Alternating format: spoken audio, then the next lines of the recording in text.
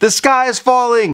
Property values are plunging. Mass foreclosures are on the way. New home builders are going out of business and buyers are backing out of contracts. Were the doomsday predictions right all along?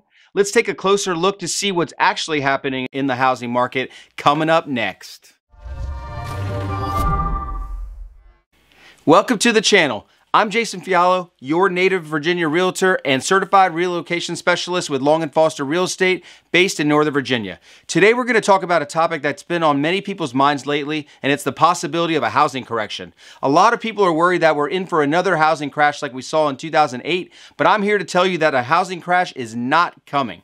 But first, if you gained something from this video, please help grow the channel by subscribing today and smashing that like button. Now let's get right into it. You can't escape the barrage of media outlets pushing the narrative of an impending housing market crash. Experts, social media gurus, and the like have also touted their predictions of trouble ahead. Some of it is wishful thinking because of the one-sided seller's market as of late, while others are only referring to a decline in their specific local market and confuse it for being the same everywhere. Our U.S. housing market has cooled off considerably compared to where we were during the pandemic, but should we blindly attribute that to a real estate bubble getting ready to pop, or is there more to it? We should first understand that a housing correction is a 10% decline in housing prices in a short period following a long period of appreciation. Some people believe that a correction is inevitable and that it's just a matter of time before it happens.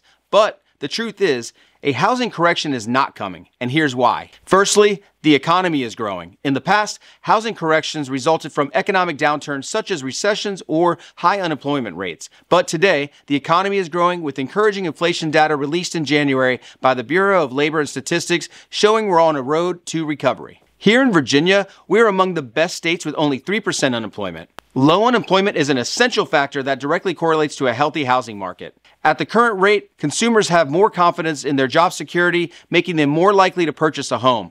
A higher percentage of people with money to invest in real estate leads to higher demand and prices. Secondly, there needs to be much more inventory on the market.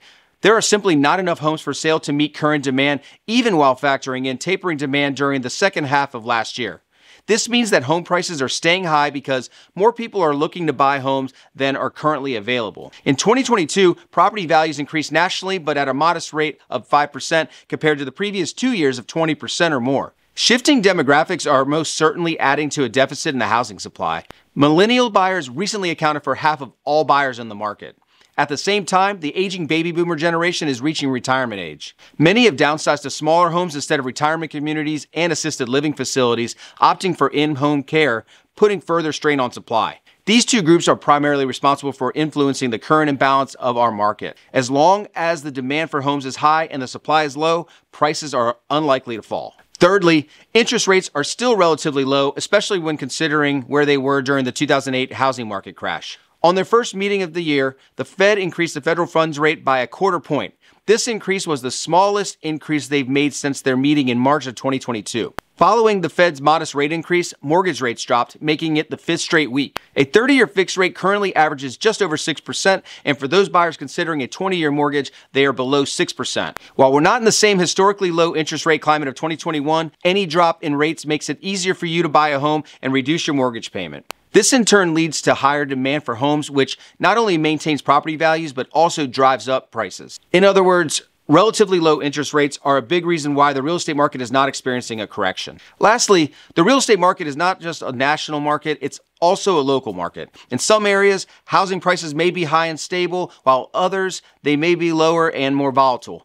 The key is to look at the local real estate market and see what's happening in your area. Today, we're seeing certain pockets of the country soften, cities like Boise, Phoenix, Las Vegas, and Austin, to name a few. On the flip side, cities like Miami, Charlotte, Dallas, Jacksonville, and others continue to experience thriving housing markets. In Northern Virginia, our market has become more balanced where, for the most part, home prices have stabilized, with some regions experiencing longer days on the market. In contrast, others are still in high demand, having multiple offers. If you're seeing consistent growth and stability in your city, a housing correction will not likely happen. In conclusion, there is no reason to be concerned about a housing correction this year. The economy continues to grow, interest rates are going in the right direction, and there's a significant lack of inventory. So if you're thinking about buying or selling a home, don't let the rumors of a housing correction hold you back. Instead, focus on what's happening in your local market and decide based on that information. Thank you so much for watching. I'd love to hear your thoughts on whether you agree or disagree with today's video. If you have any questions or comments, please leave them in the comment section below.